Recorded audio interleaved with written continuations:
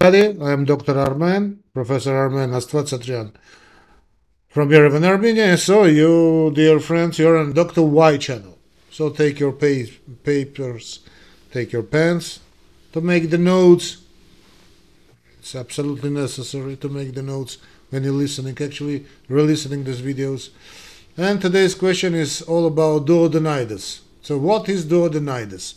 Duodenitis is a medical condition that refers to inflammation or irritation of the lining of the duodenum, what is the first part of the small intestine. Duodenum is located just below the stomach and plays an important role in the digestion of food by receiving partially digested food from the stomach and mixing it with the digestive juices from the pancreas and liver.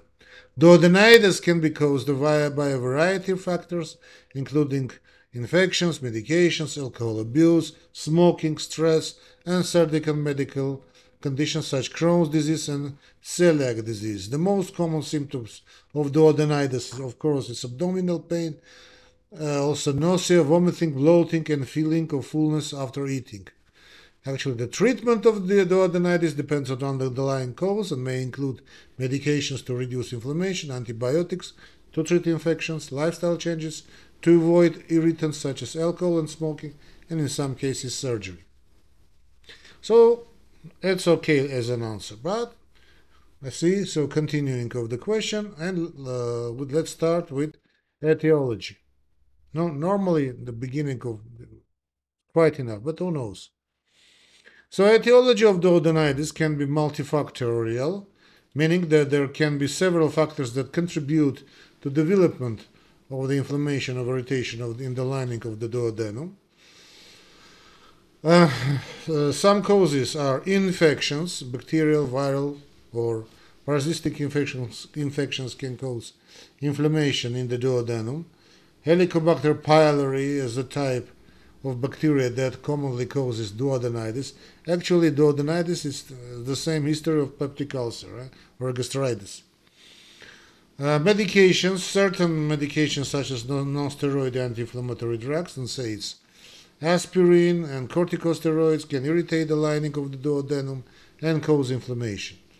Alcohol abuse, excessive alcohol consumption can irritate the lining of the stomach and duodenum and lead to inflammation. Smoking can increase the production of stomach acid and reduce the ability of the stomach to protect itself from irritation, which can lead to inflammation in the duodenum. Stress, chronic stress, can weaken the immune system and increase the risk of infections, which can contribute to duodenitis. We know that stress is the most common cause of the weakening of the immune system. Medical conditions. Certain medical conditions such as Crohn's disease, celiac disease, peptic ulcer disease can cause inflammation in the duodenum. Genetic predisposition. Yes, some people may have a genetic predisposition to the duodenitis or other gastrointestinal disorders. It's important to identify most clearly, if it's possible, of course, the underlying cause of duodenitis in order to provide appropriate treatment and prevent complications. So, pathogenesis. No, pathogenesis of duodenitis involves a complex interplay of factors can lead to inflammation or irritation in the lining of the duodenum. The precise mechanisms can vary depending on the underlying cause of the condition. However, some general pathogenic mechanisms that may be involved in duodenitis include direct damage to the duodenal mucosa. This can be caused by various factors such as infections, medications, alcohol, smoking, which can damage the mucosal layer that protects the duodenal lining from acid and other irritants. Alteration in the composition of gut microbiota. Changes in the gut microbiota can lead to overgrowth of harmful bacteria that can cause inflammation and irritation in the duodenum.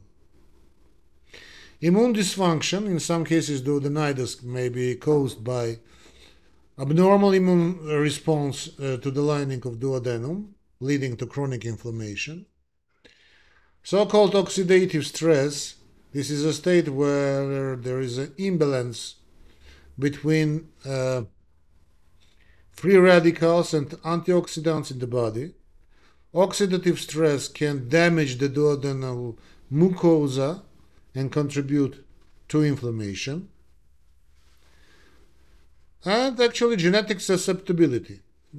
As we mentioned above, certain genetic factors may increase the risk of developing duodenitis or other gastrointestinal disorders. The pathogenesis of duodenitis can be complex and multifactorial. Identifying the underlying cause of duodenitis is important in order to develop effective treatment strategies and prevent complications. And so when you find questions like this, my friend, clinic, ancient tradition, we understand clinical signs and symptoms.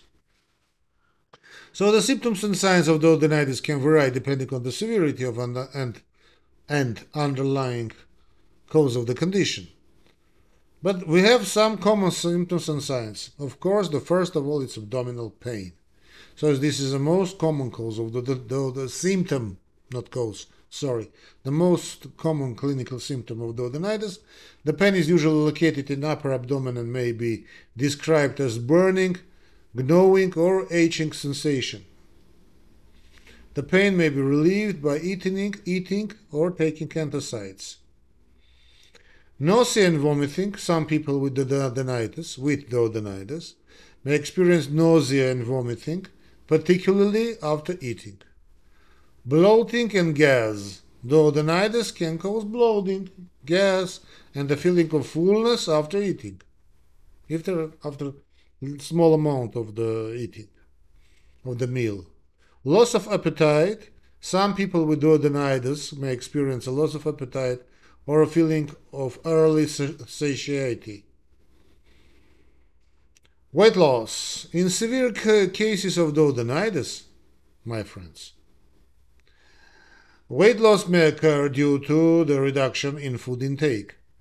Indigestion. Duodenitis can cause indigestion, which may include symptoms such as belching, heartburn, and acid reflux.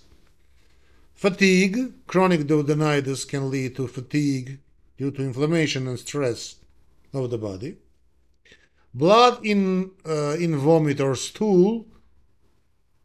In some cases, duodenitis can lead to bleeding in the digestive tract, which can cause blood in vomit or stool. It's important to note that not everyone with duodenitis may experience all mentioned above symptoms, and some people may have no symptoms at all. Next question, so concerning duodenitis is a complication. So untreated or poorly managed duodenitis can lead to several complications. For example, peptic ulcers. Chronic inflammation in the duodenum can lead to the development of peptic ulcers, which are sores that form in lining of the stomach or duodenum. Peptic ulcers can cause significant pain and discomfort and may lead to bleeding or perforation of the digestive tract. Malabsorption. The duodenitis can interfere with the absorption of nutrients from food, which can lead to malabsorption and malnutrition over time. Obstruction. In some cases, duodenitis can cause scarring and narrowing of the duodenum, leading to an obstruction in the digestive tract. Peritonitis. No, rare but happened. Severe cases of duodenitis can lead to inflammation and infection of the lining of the abdominal cavity, which is known as peritonitis. Peritonitis is a serious, very serious condition that requires urgent medical attention. And finally, as a complication, increased risk of gastrointestinal cancer. Chronic inflammation in the duodenum can increase the risk of developing gastrointestinal cancers such as stomach cancer or duodenal cancer.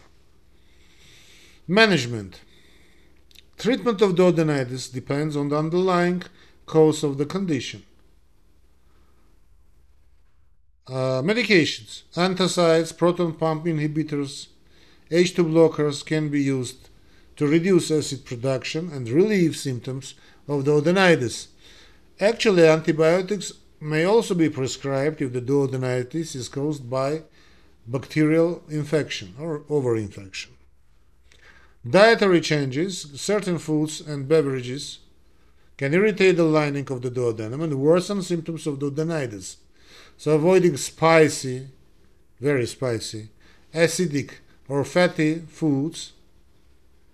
Why not? What's the problem with fatty foods? And reducing alcohol and caffeine intake can help reduce symptoms. Lifestyle modifications, quitting smoking, absolutely, definitely. And reducing stress can help reduce inflammation and promote healing of the duodenal lining. Of course, treatment of the underlying condition, treatment the cause.